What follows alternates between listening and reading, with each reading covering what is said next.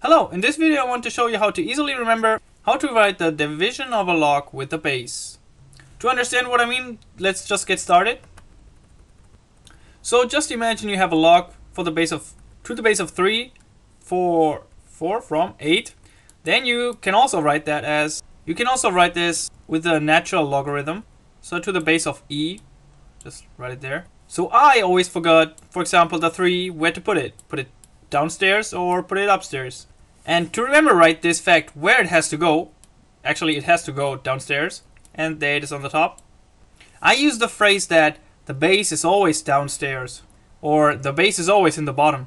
What does it mean? If you have a line you're writing on like this, then you see that the 3, the base, is always a little bit on the bottom and the 8 is like on the usual line. So the base is on the bottom, therefore it goes downstairs.